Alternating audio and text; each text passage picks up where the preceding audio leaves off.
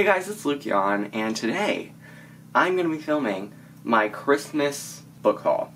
It might end up being a haul in the end, because I might show some of the other stuff that I got. Actually no, because some of it is downstairs. So this is going to be a Christmas book haul. But in the thumbnail you do see all of the things that I got. So yeah, I have quite a few books to show you. I have around 19, and I'm very grateful for all of them. I don't usually put disclaimers, but like, if you think I'm bragging, you do you, but I'm not. I just wanted to show this because I always love watching these videos, so I thought, why not do my own? And so that's what I'm doing. I'm in my Christmas pajamas, and I just feel like talking about these books, so that's what we're gonna do. And if you feel offended by it, I'm sorry, but that's your issue. So let's just get started. The first book that I have to show you is Snowball's Christmas by Kristen McKanagh. I think that's how you say it. I apologize if I said it wrong. But this book, I know very nothing about, but all these books I did ask for, so I know, like, only bits and pieces. So this one, I know it's about a cat named Snowball who narrates a story, and I think her humans, like, gets a boyfriend or something, and she sort of has to deal with him or something. I don't know. But I just thought the idea of a cat narrating a book is just such an interesting idea. So that's why I got this book, but other than that, I know virtually nothing. The next book that I have is Wolf Hall by Hilary Mantel. This book, I know follows Anne Boleyn and maybe Henry VIII. I mean, I'm sure Henry VIII makes an appearance because it's Anne Boleyn. But, I really don't know much about this series other than, like, what I told you. And I love that sort of time in English history, like the Tudor era, so I'm interested in this book. It is freaking long. I saw it in Barnes & Noble, and then I looked up what it was about, and I was like, ooh, that's interesting, but I don't think I noticed how much it is, how long it is. It's like over 600 pages. So this is definitely a chunker, and it's the first book in a trilogy, so love that. But I know this book won the Man Booker, and then its sequel won the Man Booker as well, and then I think the third book in the trilogy was shortlisted. So that's interesting. But yeah, I really know not much else besides that, other than, yeah, the 1520s. So, that was like around the time when Anne Boleyn and Henry VIII got together, I think, to my memory. Also, I know that there's a TV show about this, so maybe I can read the book and then watch the TV show, but I'm very interested nonetheless. Next, I have One Day in December by Josie Silver. I think this book is about, like, two people who see each other, like, on the train, and then they spend time trying to find each other again. I really don't know other than that. Like, it has December in the title. Everyone was loving this book when it came out, I think in 2018. It was a Reese's Book Club pick, and it was a #1 New York Times bestseller, so I mean, that sounds promising, and I just heard that it's really cute, and I want some more Christmassy romance, so I'm definitely interested in this one. It's the same sort of situation with the next book that I have, which is The Tourist Attraction by Sarah Morgenthaler. This, I know, takes place in Alaska at a cabin, I believe, like a ski cabin, and these two people are there for different reasons, and they meet up, and then, I don't know if they're snowed in or not, but, I don't know.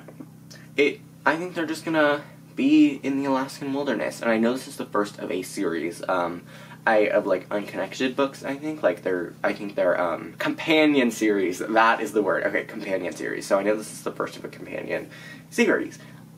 Other than that, not much. The next book I do know what this is about, kind of, and that is The Calculating Stars by Mary Robinette Kowal.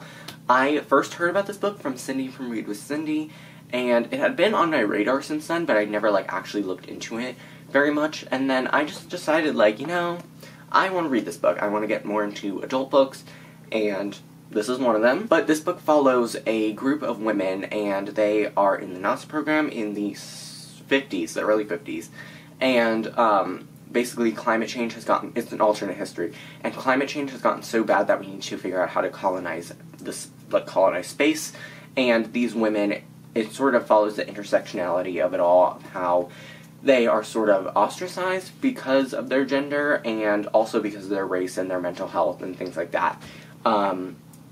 Even though they are perfectly capable to go be in the space program and as capable as their male counterparts, but because of their gender and, like, their their race and mental health, as I said, they are sort of secluded and not seen as equal.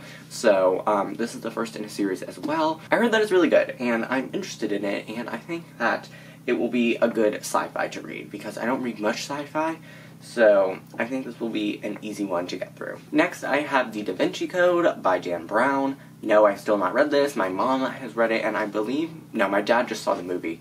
But, all I know about this book is that it follows a man named Robert Langdon, who is a symbologist, and I think something, yeah, at the Louvre, and, I don't know, stuff happens. I remember reading, like, the first 200 pages of Angels and Demons, which is, like, the first book in this series. Some of them are unconnected, but this is, like, you can read this first if you want. But yeah, I'm interested in this. I was Leonardo da Vinci for the Wax Museum in, 2nd grade, so, yeah. I know a little bit about him, as much as a 2nd grader would, but, like, one who did, you know, like, I had as many resources as a 2nd grader could have. So yeah, and more than 80 million copies sold, and I know it was a movie with Tom Hanks, and I heard that the movie is awful, but I'm still probably going to read it, just to see what it's about. So, yeah, this is the next book that I have, and I'm excited to read it soon, because I like puzzles and stuff, and I heard that The Gilded Wolves is often compared to the Da Vinci Code, so you know I'd like anything Gilded Wolves. Next, I have The Shadow Cabinet by Maureen Johnson. This is the 3rd book in the Shades of London series. I read the first book in April, and then I read the 2nd book in October, and I'm excited to delve into this book. It is the last one that is currently out. There is supposed to be a 4th book sometime in the future, but, it's not out yet, and I really enjoy this series. It's not as great as Maureen Johnson's other series, which is Truly Devious. Y'all know that I love Truly Devious. I talk about it as much as I can on my channel, but, this is still a really solid series if you like ghosts, but, like, it's not scary. It's just kind of, like, if you like ghosts, and you like London, and you like the idea of boarding schools, definitely check this series out. I think it's really good. It's really immersive. I really enjoy Maureen Johnson's books. I read quite a few of them at this point, and she never really disappoints. So, yeah, I'm very excited to delve into this book sometime soon and see what Rory gets up to, because this girl is having some issues. Next, I have Comfort and Joy by Kristen Hannah. This is it says a fable on it, so I'm guessing this is, like, a smaller book.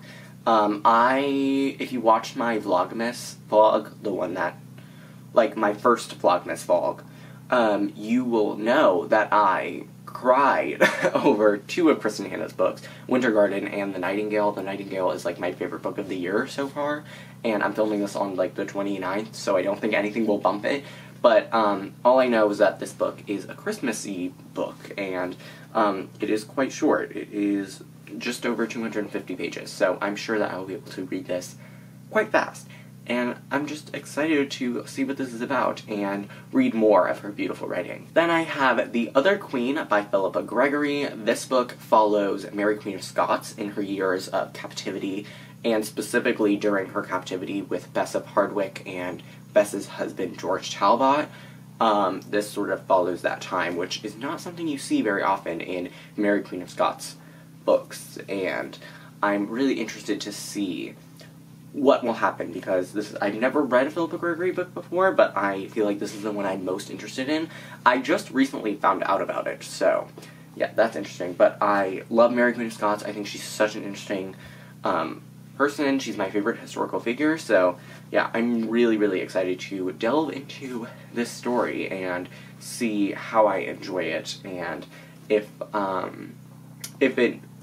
it's historically accurate, because I know a lot about Mary Queen of Scots, and I feel like if it's not historically accurate, I might get a little bit annoyed, but I'm going to go in with an open mind. Next, I have The Blind Assassin by Margaret Atwood, and I bought this book I asked for it because I read the first, like, couple chapters in Barnes & Noble, and I was like, this is so freaking weird that I need to read the book.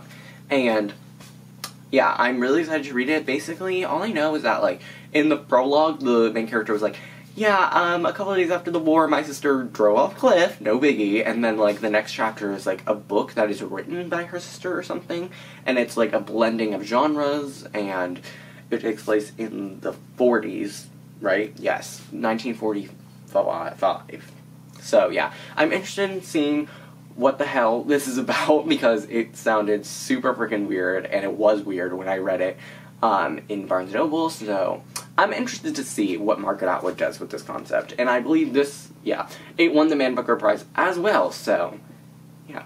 I think this is a theme of this book haul. Next, I have a book that everyone loves, and I've been meaning to read for a while, and that is The Storied Life of A.J. Fikry by Gabrielle Zevin.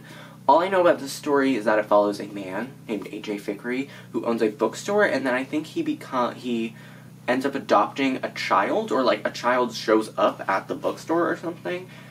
I don't know. And then there's like a collection of Edgar Allan Poe poems that like goes missing or something, or like that he finds. I don't know. All I know is that people love this book, and like this is a book where like if you like reading, you will love this book. So I think I'm really interested in it. Also, I love how the cover, like, in the store window, you can see the book in the store window. So, I think that's a really cool touch. And I'm just excited to read this book and hopefully cry, because I love doing that in books. Next, I have a book from one of my favorite author duos, and that is In a Holidaze by Christina Lauren. Christina Lauren is two authors, Christina and Lauren, and they pair up to write romance books. They wrote my favorite romance book of all time, The Unhoneymooners, and they also wrote Twice in a Blue Moon, and The Honey Don't List, and a ton of other books, and this is their newest one, and it follows a girl named Malin, and I think it's like a Groundhog Day situation where she keeps reliving Christmas over and over again, and that seems like a really interesting concept to me, and I've never seen that done. It probably has been done before, but I'm excited to read it because I love their romance books, and I've heard really great things about this book, and I'm just excited to delve into it, and I feel like it'll be really cute and Christmassy, and I'm just excited to see what it's all about. Okay, so the next thing I have is not like a book. It was just in the stack, and it is a book journal. My dad got this for me. It's just a notebook. I just wanted to show this off because I think it's really cool in the back design. I'm a fan. Next, I have a very anticipated release, and that is A Sky Beyond the Storm by Sabaa Tahir. I talked about how, in one of my videos, in a couple of my videos, how I have just read the Ember and the Ash series, or I read it in May, and I absolutely loved it. And I'm so excited to read the finale. I'm probably going to binge reread the first 3 books and then read this one, probably in May as well, for the Asian Readathon, if Read with Cindy hosts it again. But yeah, I'm so excited about this book. I can't really talk about it a lot because, I mean, obviously I can't talk about it because it is spoilery. But yeah, this is the 4th and final book, and I'm so excited. I cannot wait to see what happens to Elia and Elias and how their story concludes, and I just know Sabaa Tahir has been working on this book for so long, and I trust her to give me a good finale, and I'm extremely excited to see what happens. Next, I have the Caraval Collector's Edition by Stephanie Garber. This, I still haven't taken it out of the plastic, but I love Caraval. I think it's a really great series. I know that's kind of an unpopular opinion, but I don't care. Yeah, I still haven't taken it out of the plastic, but basically this is like a slip case, and then the book is in here, and I mainly wanted this because it has a sneak peek of the next book that Stephanie Garber is writing, and I just want more. So yeah, I'm really excited to have this and keep it in my collection. I just think it's so beautiful, and I don't know when I'm going to take the plastic off, but for now I'm just going to let it sit in all its glory. Next, I have The Hobbit by J.R.R. Tolkien. This is the 75th anniversary edition,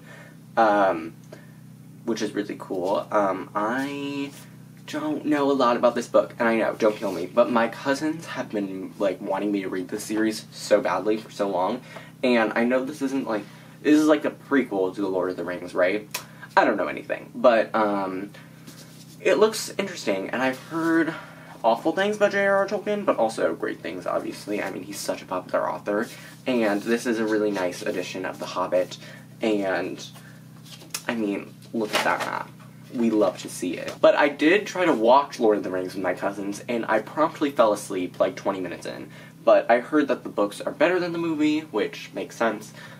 So, yeah, I'm just really excited to delve into this universe. And I don't know when I will get around to reading this book, but I hope it is sometime soon. And let me know if you guys want me to, like, vlog that, because I feel like it could be interesting getting my thoughts on, like, such a popular series. So, let me know if you want to see that. Next, I have a book that I ordered in, like, the summer, and it just finally arrived.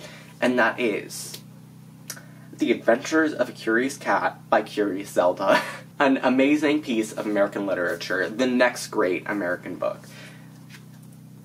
I don't know why about this book. I love cats. I mean, as you know, with the Snowball's Christmas, I think a book narrated by a cat is so interesting.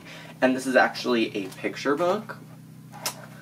How iconic is that? But yeah, I don't know anything about this book, but I want to read it because why not? I mean, come on. Come on. You know I couldn't resist. Okay, we're down to the last couple of books. This next one is now the longest book that I own. And it is The Way of Kings by Brandon Sanderson. I know. This is, like, the fantasy book of, like, the past couple decades. I think this book came out... When did this come out? Like, 2010? I don't know. I heard that this isn't, like, the first, adult Brandon Sanderson book that you're supposed to read. You're supposed to read, like, some of his other, like, Cosmere books first. And I might, but I feel like I just kind of want to delve into this one because I'm not super interested in, like, Mistborn or that other stuff. So maybe I'll just watch some reviews and then just sort of so I can get an idea and then read this book. So this book is the first in what will be a 10-book series, and each book is over 1,000 pages long. And they come out, like, every 3 to 4 years because he obviously needs time to write it.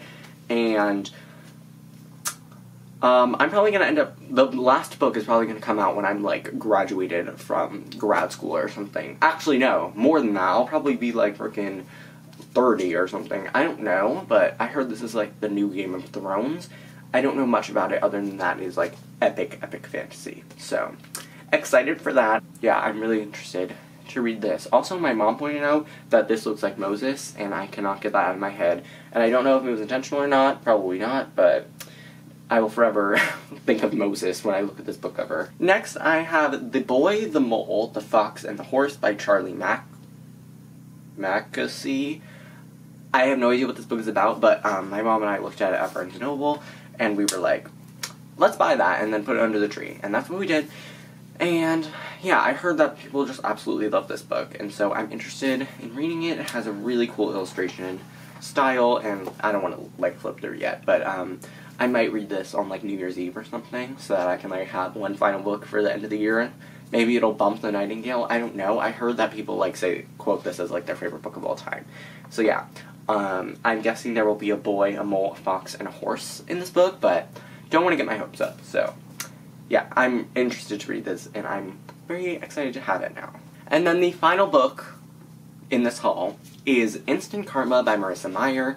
I know this is a contemporary book about a girl who basically gets the power to, like, cast karma on people. I'm mainly about this book because I love Marissa Meyer, and I will read anything she writes. I am a little apprehensive, though, because I love Marissa Meyer for what she's written before, which is, like, sci-fi and fantasy, and this is a contemporary book, and I'm a little bit apprehensive, but I'm also interested to see what she does with contemporary. So, yeah, that is it. And I'm really excited to read this. Maybe it feels like a really good summer read, so yeah, I'm definitely excited to get to this, hopefully around, like, next summer. So, yeah. But that is it for this very, very long haul. I hope you guys enjoyed. I hope you had a really great Christmas if you celebrate. I'm very grateful for having all of these books, and I hope you guys enjoyed this video. If you've read any of these books and you recommend them, please let me know in the comment section down below. I would love to get some recommendations. So, yeah, that is it for this video. I hope you guys enjoyed, and I will see you in my next video. Bye!